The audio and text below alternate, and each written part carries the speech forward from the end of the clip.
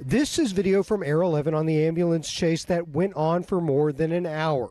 Police say it started at a Kroger grocery store where the suspect appeared to be helping a woman, then took off in her car. After that, police say he drove to the east side to fire station number 17 on Navigation across the street from the original NEFAs. We saw the gentleman pull in a four-door sedan. He pulled right into the fire station's parking lot, jumped out, ran inside the open bay, jumped in the ambulance, and was gone within a minute. This is surveillance video that witnesses say shows him jumping inside the ambulance and taking off. We had some challenges with the automatic vehicle location on it. The ambulance's GPS system wasn't working, and it took a while for officials to find it. Eventually, a police helicopter spotted it driving along the West Loop, and officers on the ground rushed in to catch up.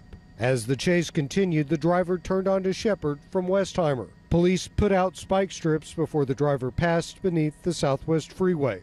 Not long after that, it all came to an end along Greenbrier near Rice Village. Another driver was hit when he says he was trying to get out of the way. It wasn't that big of an impact, but I mean, there's some damage to the car. But the officer, got out the car with the pistols drawn and everything, told me to move out the way. Police say the man was in crisis. They say he'll be facing charges of automobile theft and felony evading arrest.